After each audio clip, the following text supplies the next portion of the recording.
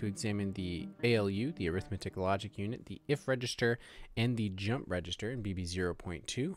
First things first, let's go ahead and get bb kicked off here by hitting Control K. Our clock is running at 8 Hertz, and we are continuing to just run our infinite add program, which today we're going to be counting with 5s, a very good number to count by. The ALU in bb0.2 is really simple. It only performs 2 operations, adding and subtracting. So let's go ahead and take a look at what's going on inside of it. What we have is a 4-bit adder and a 4-bit adder, which are custom-made components. And we'll take a look inside of those here soon. We have this thing called an inverter. I wasn't quite aware that you can just take an inverter here and specify that it's 8 bits, and that would perform the same thing. So I really went whole hog with it and just went in here and made inverters myself. So yeah, it is what it is. But whenever the enable is high, the signal gets inverted. Whatever's in here. This allows us to take the 8-bit value coming in, invert it, and then add it in a specific way to get subtraction going on. This bus in enable, again, is really just a controlled buffer with 8 bits. This is really amateurish, but it is what it is. So here we go with the ALU. We have this output enables. This is that bus enable component. This could just be one inverter one controlled buffer connected to this enable line, but that controls what's going out onto our bus. The add monitor, that's just going out so that we can see what's in the ALU right now, and it automatically is adding in the A input and the B input. And again, this B input goes into the inverter so that we can perform subtraction when the subtract signal goes high. So we invert and we also carry in to the addition.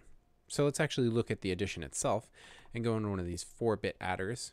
As you might be able to predict, the 4-bit adders are all comprised of 1-bit adders. We've made this ourselves, again, following along with Ben Eater's videos.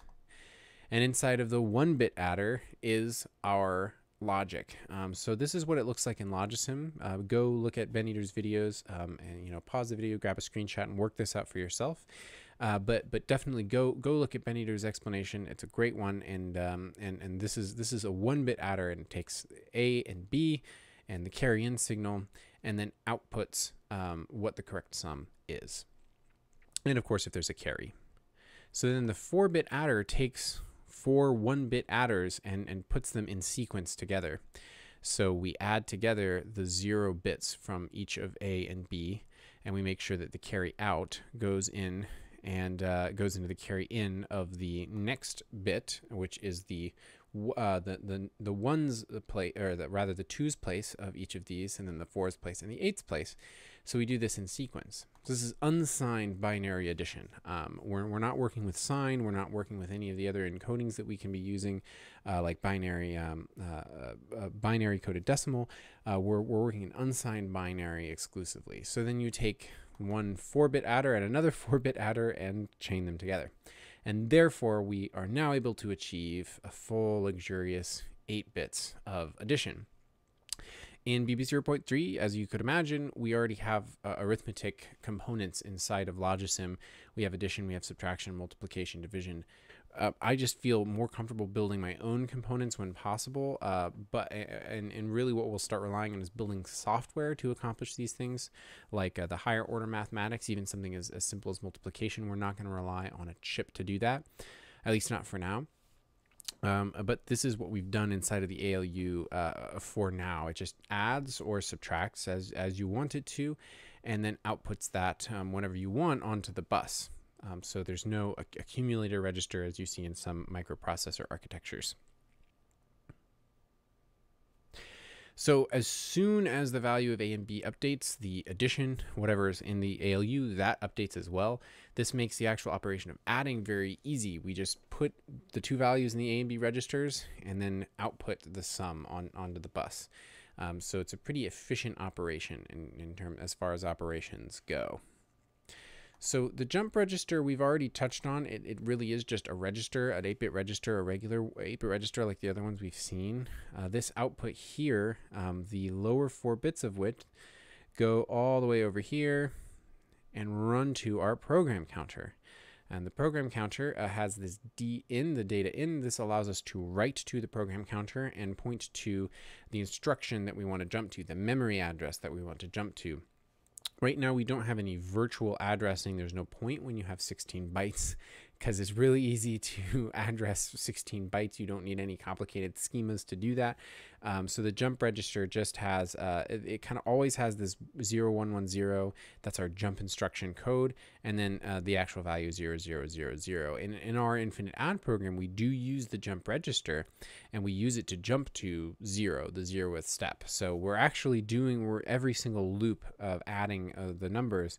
We add, we output, we store, and then we jump. So that this 60 instruction here is that very jump value, that jump instruction that we see stored here in the jump register. So the last thing that we want to touch on in this video is this if register. The if register solves the problem of making this a Turing complete machine, which is to say we can take two values and compare them and then jump to one place or another depending on what we want to actually, depending on what we want to do. So this allows us to conditionally jump, which while we don't have very many bytes to do it in, we do have a Turing complete machine. Whatever you can fit into 16 bytes that is computable, this machine can compute. That's pretty exciting, and I don't really feel like demonstrating a lot of that. Again, bb0.3 will be a lot more fully featured, and I'd prefer to play around there. But let's dive into the if unit here and see how it works for now.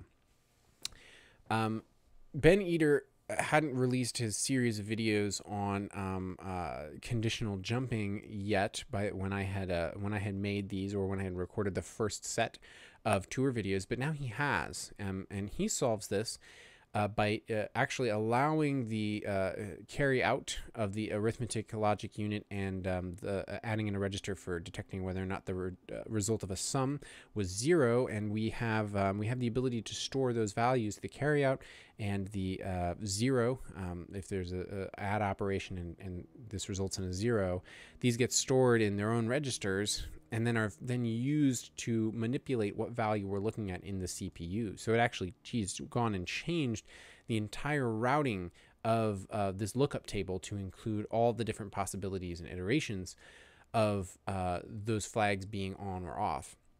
What we've done is something a lot more naive, but it definitely works. It is very very inefficient in terms of the things that it uses up. It uses up a lot of time. It's very clunky, and most importantly, it uses up control lines and possible assembly instructions. So we only have 4 bits of addressable space for our memory for our assembly instructions as well.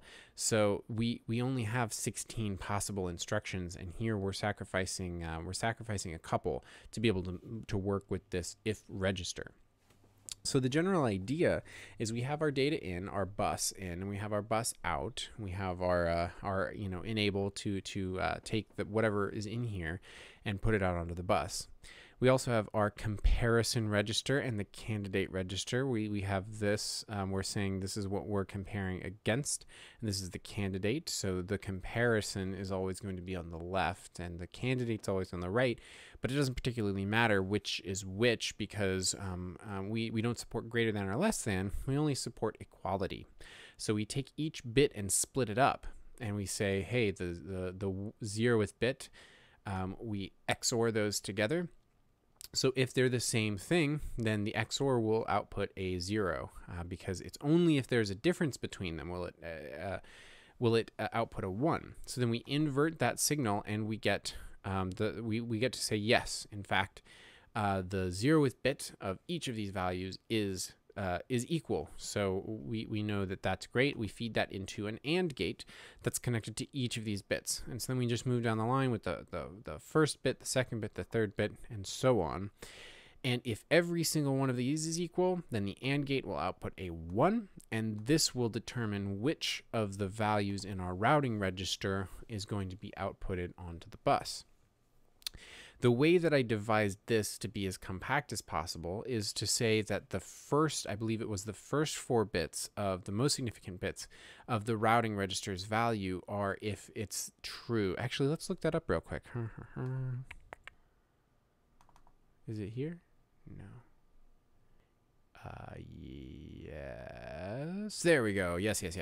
So LDIR is the code that I chose. Load the if routing register with the RAM address specified, truth routing first. So what this means for bb0.2 is that if you want to determine, this allows you, it's going to jump at no matter what happens. So you have to provide it with 2 addresses. The first 4-bit address that you provide it in the most significant bits is what happens when they are equal. Yes, it's true, they are equal. Then you're going to jump to that address in the program. And if they're not equal, then you'll jump to the least significant 4 bits and treat that as your address.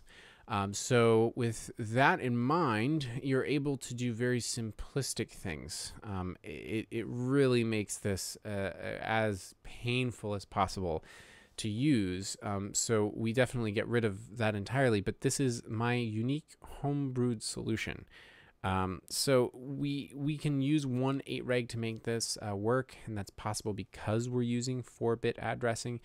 In bb0.3, we have 8 bits of addressable space. So this does not work in the same way, and we go ahead and implement the same thing that Ben Eater does, and at this point in the development of bb0.3, it is successful. We have successfully implemented the logic that modern day computers use and what Ben Eater demonstrates in his series of videos. So definitely don't take this as your template, but definitely take it as a thing you can do to solve this problem. I'm curious as to what other ways you could solve this problem without using flag registers. But in bb0.3, we just bite the bullet and go ahead and do it because that's what makes the most sense, at least to me. So thank you for watching this video. Be sure to subscribe if this is the content you like. We're streaming along in our series of videos explaining bb0.2 before jumping into bb0.3 and the build there, and then incorporating your ideas and suggestions into that build. And then we'll really start to get our hands dirty into the world of computing. For now, this is what has enabled us to be Turing complete. So we've crossed the threshold in this video from an interesting automata to something that's a little bit more than just interesting. It's actually has the capability of being useful. So thank you for your time, and I hope you've enjoyed.